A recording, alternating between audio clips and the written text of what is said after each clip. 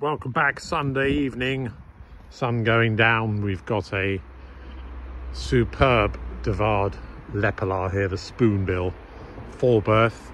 We don't get many of these, quite similar in many ways to the albatross. This is a late tent, very late for us, about 2007, 2008. And it's in a lovely dark blue. It's got a big wing there that can be pinned out either side of the entrance, and then the big canopy on the top. There's Rascal there,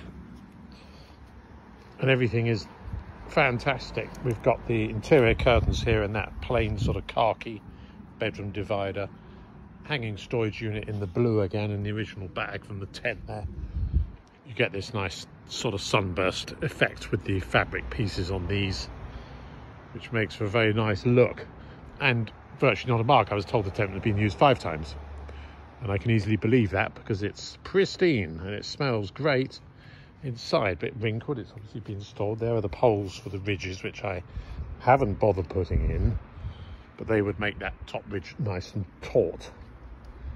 So all round here, nothing to report. A few very faint bits of bird poo, and that is it. Everything superb, all these lines and things perfect.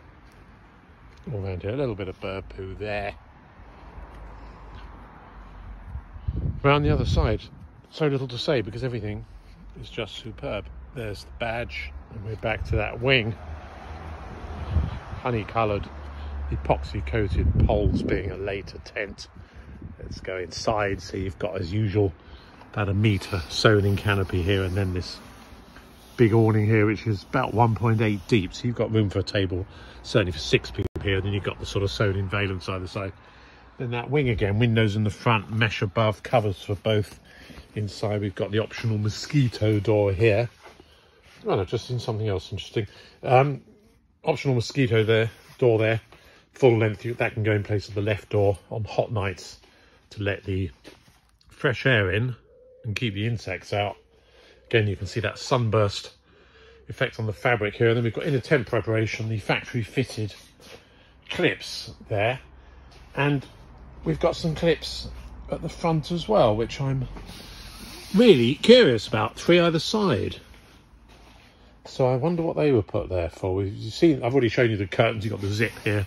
Curtain goes in, bedroom divider zips down there.